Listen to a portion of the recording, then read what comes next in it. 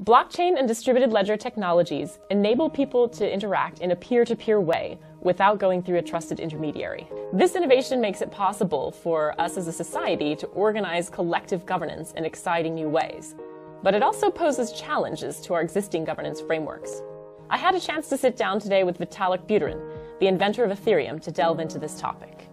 When you first started Ethereum, what was the philosophy with which you started it? So you set out to build something, you wanted to do something that was Turing complete because you wanted to be able to build this sort of world computer, general purpose blockchain, instead of something that was limited to just a certain set of transactions like Bitcoin. Yes. So for people who don't know what Web3 is. Web3 is this vision that Ethereum plus a combination of several other technologies can bring about a more kind of decentralized internet that puts basically more control in the hands of the user.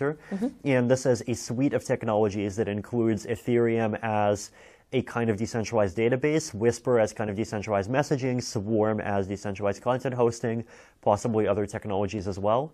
And these things will be kind of developed in some ways together, but designed to be nicely complementary with each other. And you could see a lot of applications using some combination of both. What about the infrastructure environment, hardware requirements and things? Well, one of the things I actually love about blockchains is that they can survive without needing much special hardware. So like I personally just actually really love the idea that basically the thing could just run on a few thousand guys with their regular laptops. That's one of the things that really excited me about Bitcoin early on. It doesn't require all of this like $1 billion of capital started up by people who are already here before, and that would be basically impossible for any new group to match. It's just, like a few thousand people on their laptops is all that you need. With respect to hardware, what about people who are not going to have laptops, but just smart devices? Look, one of the things that we kind of deeply cared about from the start, especially for people with laptops, is a very strong light client technology. So this basically means that you can use this technology to have a client that runs on a phone, which has almost the same levels of security and trustworthiness as a regular client, except it's vastly more efficient. And you can do that in Sudan. Where you have people with pretty probably basic phones not Sudan now, but probably Sudan in 3 to 5 years. Yes, like people do underestimate, I think, just like the sheer level of mobile penetration and like how quickly it's growing. I think once all of these places have internet access, and once they get up to basically once the quality of $20 phones increases by another couple of years worth of time, it'll definitely be at that point. So you genuinely think that Ethereum is going to be a worldwide penetrating technology, and that we're not going to be limited by bandwidth and hardware? That's definitely what we hope. I mean, like if blockchains were only usable by the rich, then the whole space would definitely be much less interesting. So how are you thinking about the incentive structures that you're building in, particularly with the upcoming transition to Casper, proof of stake? There's a lot of skepticism, as I'm sure you know, that there's just going to be this massive centralization around people who already have huge stakes being able to control the network. Obviously, this is not something that surprises you and that you're planning for. I mean, it's definitely kind of another sort of devil-you-know argument, because like with proof of work, you notice that 70% of mining is done out of China, 70% of mining is done using mining hardware created by one company and run by basically like 5 or 10 guys. And like the thing with hardware centralization is that it's the sort of thing that is in some ways much harder to dislodge, right? So like in Casper, for example, there's a mechanic where if even if like a group of people that have like more than a third of the deposits collude and they do an attack, then basically the mechanism penalizes them, and once the attack is detected, it takes away their money, and so they don't have the money to do the second attack anymore. But with hardware, you can't really do that. Like you can't, there's no way to kind of burn a piece of hardware from inside a protocol. From my kind of point of view of someone who has like really deeply thought about these protocols, I think that proof of stake kind of is better on a bunch of dimensions. And like the kind of meta argument that I use to explain this is basically that because proof of stake has to do with virtual assets that are defined inside the system, it means that you have a lot more freedom in basically determining rules that are optimal. And so we can design systems that like in general have much better incentives, like better structured rewards, and like larger penalties for misbehavior and so forth. Whereas with proof of work, you're kind of stuck with the laws of physics in some ways. Well, there's also this transition plan in place, right? So we're combining proof of work and proof of stake for a certain period of time. And you're doing analytics on that, right, to see what's happening as it evolves. Yeah. Obviously, you can pull back if you need to. But that's a pretty technical topic. So for CG viewers who don't really know that much about the details of how, let's talk about a different internal governance aspect, which is how decisions about changes to the protocol are made. Currently, in Bitcoin is done through mining, essentially, right, because the miners decide which version to accept. There are different mechanisms in different chains. We saw, Tezos launch earlier this year, or ICO anyway, with the idea of building a different kind of a governance system or decision-making system about protocol changes. There are several other protocols working on different models. And some people say, hey, everybody who uses the system should get to have a democratic say in protocol changes. But reality is most people are not developers. They don't know the details enough to be able to really have an informed opinion about stuff. And it's just like in our societies where we have rational ignorance about a lot of things, and people don't want to invest their time in trying to figure out what they want to vote on in this kind of an internal governance scheme. How do you think about this problem? Who should be able to decide? Governance ultimately is basically the set of kind of institutions and norms and agreements and kind of standards, what economists call Schelling points around, basically under what contexts should people use these underlying tools and in what ways. In the physical world, you would have parliaments and constitutions and laws and so forth, and you would have also on top of that often very informal norms about the ways in which different things should be used. Social norms. Yeah, exactly. And in the crypto world, I think you basically you have some of the same thing, right? So you have at the very bottom level, people's ability to write software, miners' ability to mine on particular chains, and at the higher levels, you would have developers discussing between themselves, developers implementing software, developers coming up with mechanisms between themselves to agree on basically what the software changes should make, what block they should activate at, under what conditions they should be agreed on. And you would have users ultimately always have the ability to basically just rebel and refuse to accept a particular update. And then on top of that, you would also have norms and expectations about what kinds of updates should happen in general. So for example, in Bitcoin, people really cherish the 21 million limit. There's also the ideas of decentralization. There's the idea that this thing is supposed to be a currency. You're not supposed to arbitrarily take money away from people. So basically, if a user finds something distasteful and there is a norm against it, then the user knows that a lot of other people find it distasteful as well. And they also know that because there exists this kind of meta-level social object called a norm, there other users will also be more interested in coordinating around basically not accepting the update, and so users are going to rebel, not install software, and you have things like Ethereum Classic. Sure, and there are a lot of really well-known and well-documented sort of human rationality errors. Yes, totally. So all kinds of biases. If you just go to the wiki page for cognitive biases, you get this list of bunch, 60 now, and including things like we've changed the way that we remember information because of the Google effect, that we tend not to even bother to remember things that we can easily look up on Google nowadays. And so the way that we interact with technology is actually changing our human thinking biases as well. Yes. How do you plan for those and design those in? This is one of the reasons why the economics of crypto economics is so interesting, because some people say that, crypto economics is not going to work because people are not fully rational or people are not purely motivated by economic factors. But what people don't see, I think, is that even though economic incentives are not the only thing that motivates people, they are a very large thing that motivates people. Yeah, but there's a difference between motivating people with economic incentives and being able to understand how they will behave in reaction to that incentive. Because sometimes people could take completely irrational strategies. Yes, right. But practically speaking, the idea is that it's easier to predict the idea that people are more likely to take things that will make them more money than it is to predict that any specific bias is going to be very stable and robust across decades and across different cultures and across the actors being people versus organizations versus robots. So that's kind of probably one factor. And another factor that people miss is that it's not just about incentivizing people. It's also about this idea that basically, if you try to break Casper, then you lose a lot of money. Right. And so even if you're an irrational actor, if you have some particular amount of money, well, you can only do so much. There's a mathematical proof of an upper bound on the ratio between basically how much harm you can cause and how much money you can burn in order to achieve it. Right. And so using basically economics as just a way of measuring actors in terms of the resources that they control is also just kind of another aspect of this. There are a couple of things that have been sort of major topics of conversation around you in the last year, last month or so, couple of months. One of them is about, how much involvement should founders and core devs have in going around and evangelizing blockchain versus actually working on the protocol.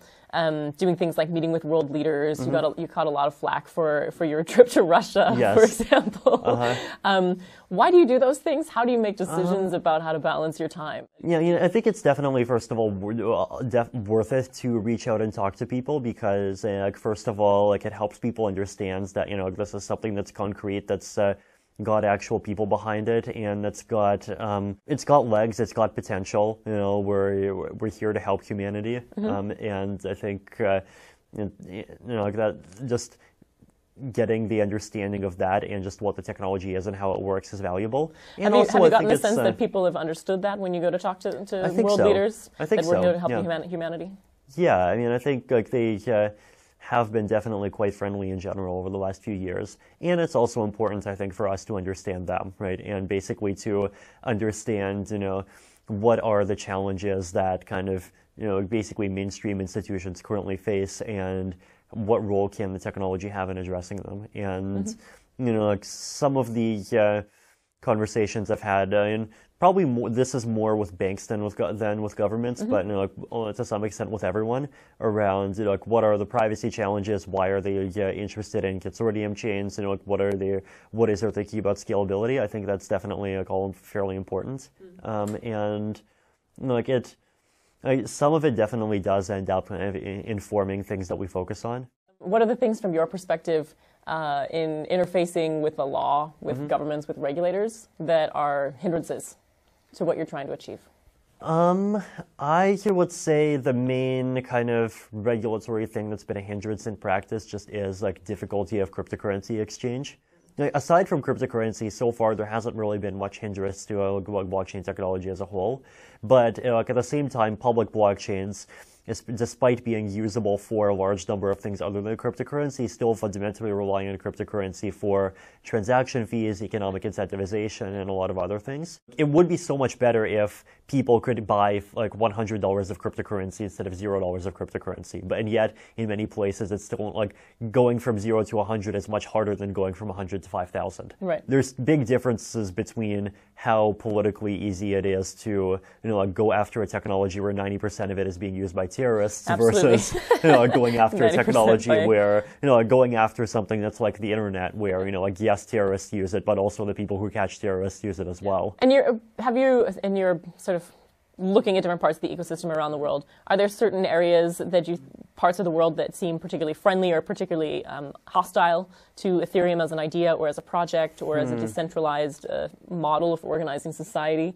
Basically, the thing that you need, that I think a lot of people and probably even a lot of libertarians, even more than average, underappreciate is that very few people hate freedom.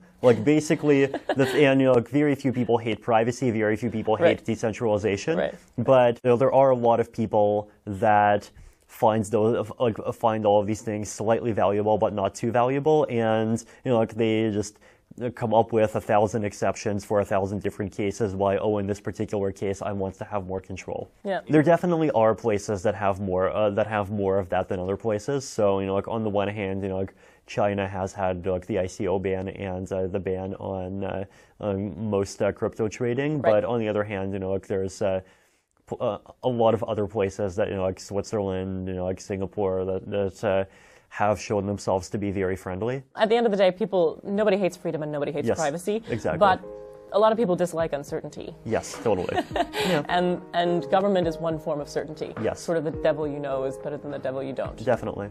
Especially with a centralized mechanism like that, even just to handle visas throughput, let alone every imaginable smart contract, that's not going to work if everyone's running a copy of every program on their computer.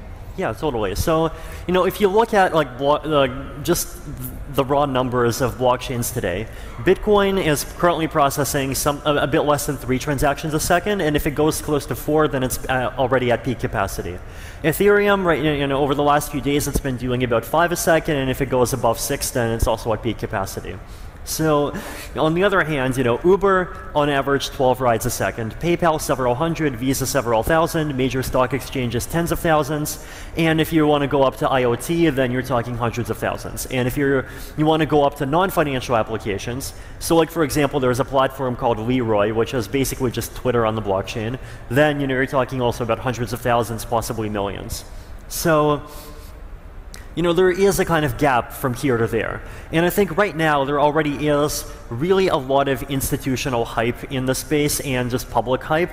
So when you have, like Vladimir Putin having, knowing what blockchains and Ethereum are, and Paris Hilton going out promoting ICOs on Twitter, that's peak hype. But the reason, I think a large part of the reason why a lot of this hasn't materialized into action yet is precisely because of some of these technical obstacles that make blockchains, work okay for some niche use cases, but not really work well for mainstream use. Now, our team is working very hard on various kinds of scalability solutions. So you hear about buzzwords like plasma, sharding, state channels, write-in, there's various newer ones like Perun. So if all of these are various different ideas that actually do try to kind of break through this fundamental barrier, right? That try to either create blockchains that still maintain a large amount of security without requiring everyone to literally process everything, right? So if you think about it, like one extreme is one guy processes everything, which is today's world. The other extreme is everyone processes everything. Well, what if you can get like square root of everyone, so like maybe 500 people processing each transaction? You still get enough decentralization and security for everything you need, but suddenly it's, within it's efficient enough that it actually works for stuff in the real world. And the other kinds of strategies are strategies that try to use the blockchain in a kind of more intelligently, right? So it's basically, like one of the analogies that like Joseph Poon from Plasma uses a lot is the idea of the blockchain as a court system, right? So blockchains are great at securely resolving disputes, and currently the way the naive blockchain applications work is they just put every single transaction on the blockchain. But what you could do instead is you could have systems where people send messages that I call kind of tickets, so digitally signed messages that are off-chain by default, but where the blockchain only gets used in those specific cases where there's a disagreement. So like if I have 100 digital, 100 ether, and I send you the 100 ether, then that might not ever go off chain. But if I send you the 100 ether and then you claim that I never sent you the money, or I claim that I never sent you the money, then that's a transaction that I could, we have a dispute, and I could actually push it down onto the blockchain, and so we still have a guarantee of security. Now, all of these approaches have their own trade-offs, and there's this huge amount of incremental technical work involved in figuring out what the right trade-offs are, but this starts looking like a direction that's much more promising. And how far along are we? How long until you think that maybe we can scale to, as you said, hundreds of concurrent users? How many until we can replace Visa? How many until we can replace AWS? I mean, for things like Visa, I think definitely, I would say a couple of years. So maybe 1 year when we start seeing like prototypes that have, like a low security level, but are still, secure enough for like major organizations to start just doing proof of concepts on. And a couple more years for all these solutions to really hit the mainstream. AWS is a trickier one because there are reasons why blockchains are, no matter how good they are, never going to completely replace centralized cloud computing. And probably even more, one of the big ones, well, there's probably two big ones in my opinion. One big one is that there are computations that are intensive and that are hard to parallelize. So decentralized clouds are really good at parallelization because it's like Uber for your laptop. You got millions of computers from millions of countries, millions of providers, all ranging from individual laptops to you can think of even cloud computing companies basically turning into like specialized mining farms inside of the system. But if you have computations that require like a really large amount of serial computation, then that's harder to decentralize. And the second really tough one is privacy, right? Like if you have computations on private data, then there's basically two approaches. One of them is to make sure the computations are only done on hardware that you trust, and the second one is to use fancy cryptography. So, you might have heard of buzzwords like homomorphic encryption, indistinguishability obfuscation to do the computations. But then if you do that, then those tends to carry very serious computational efficiency trade-offs. So basically for private or serial applications, you're going to do them locally? Yeah, like in general, I think there's always going to be this large set of applications where decentralized approaches actually don't work that well, and that's fine. Yeah.